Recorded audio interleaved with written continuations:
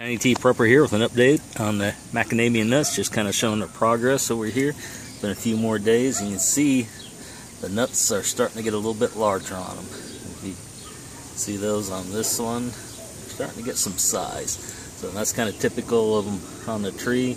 Don't seem to have quite as many as before. That's what the blossoms were. There's a few here, but they're kind of small compared to some of the other ones. So anyway, we'll see what we end up with. This is the first year I've had blossoms, and hopefully we'll have some nuts here on the macadamia tree. So anyway, that's an update for now. Tiny T Prepper signing out. Y'all have a good day.